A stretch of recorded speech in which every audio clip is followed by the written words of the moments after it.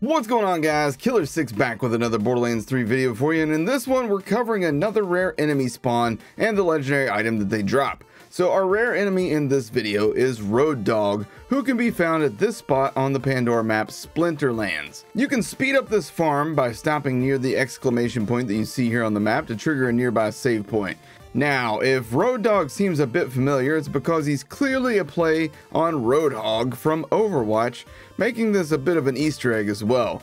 Road Dog drops a new legendary item called the Double Penetrating Redline, and it always spawns as Double Penetrating, in case you're wondering, which is a Torgue shotgun that kicks like a horse. At level 50, the stats in the version that I got are 523 times 4 damage, 61% accuracy, 66% handling, 2.8 second reload time, 4.46 shots per second, and a mag size of 12. One of my favorite parts about this gun is the little picture of Mr. Torgue on the stock.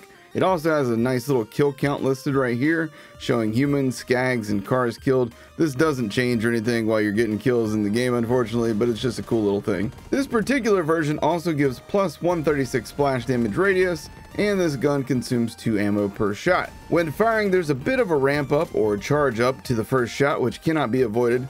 The red text says, "I live my life a quarter mag at a time," which is a reference to the Fast and the Furious. I live my life a quarter mile at a time. Where Vin Diesel reminisces about beating people with wrenches until they become a high school janitor or something like that. So, is this gun good? Well, yes and no. If you can control the kick, which is pretty rough, then the thing's pretty good. It's probably not going to replace a ×18 Torgue Kiabasa anytime soon. If I have to choose between this and another shotgun, I'm almost certainly going to take something like the Flacker or the One Pump Chump or maybe even the Garcia. The kick on this gun is just a little too much for me to be consistent with it. Note that Roadhog is also a bounty hunt, and those occasionally show up on the wall directly across from the golden key chest on Sanctuary, but he can spawn without ever accepting the bounty. Another cool thing about this is with these rare badass type enemies, when you find them and kill them, other people on your friends list will see that bounty pop up on their bounty wall in Sanctuary so that they can go hunt and kill them too.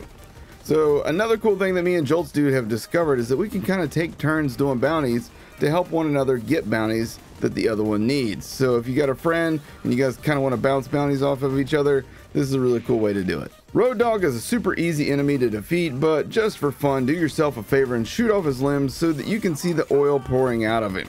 I hope this video was helpful to you guys. If it was, please take a second and hit that like button, hit subscribe for more, tap the bell icon to be notified whenever I post a new video. Thank you guys for watching.